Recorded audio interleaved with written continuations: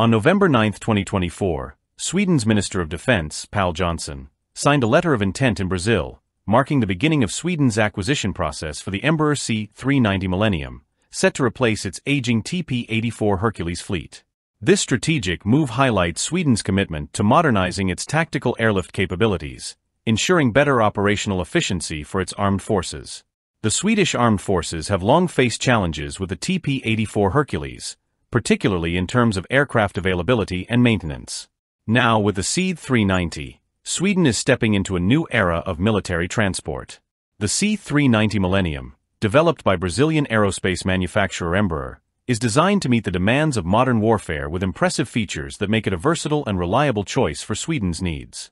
With the ability to carry up to 26 tons of cargo or 80 troops, the C-390 offers a significant boost to Sweden's airlift capabilities.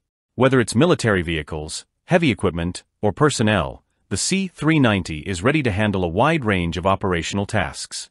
It's equipped with two powerful International Aero engines V2500 E5 turbofan engines, allowing it to reach speeds of up to 870 km per hour and a range of 2,800 km, making it ideal for rapid deployment and extended missions.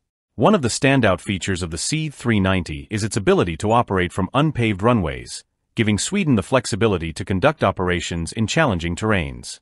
Additionally, the aircraft is equipped with a cutting-edge avionics suite, offering enhanced navigation, communication, and mission management systems that improve situational awareness and real-time data sharing.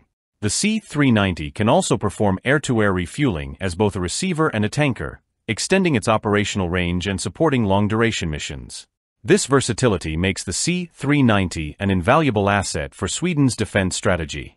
This acquisition also deepens the defense ties between Sweden and Brazil, building on their previous collaboration with the Saab Gripen fighter jets, now a key part of Brazil's air force. This partnership will lead to joint training initiatives, enhanced maintenance cooperation, and further collaboration in defense technology. With this agreement, Sweden not only modernizes its military transport capabilities, but also strengthens its international defense relationships. The C-390 Millennium promises to play a key role in Sweden's future military operations, offering both enhanced capabilities and greater operational flexibility. The signing of this letter of intent is just the beginning of what will undoubtedly be a fruitful partnership between Sweden and Brazil in the years to come.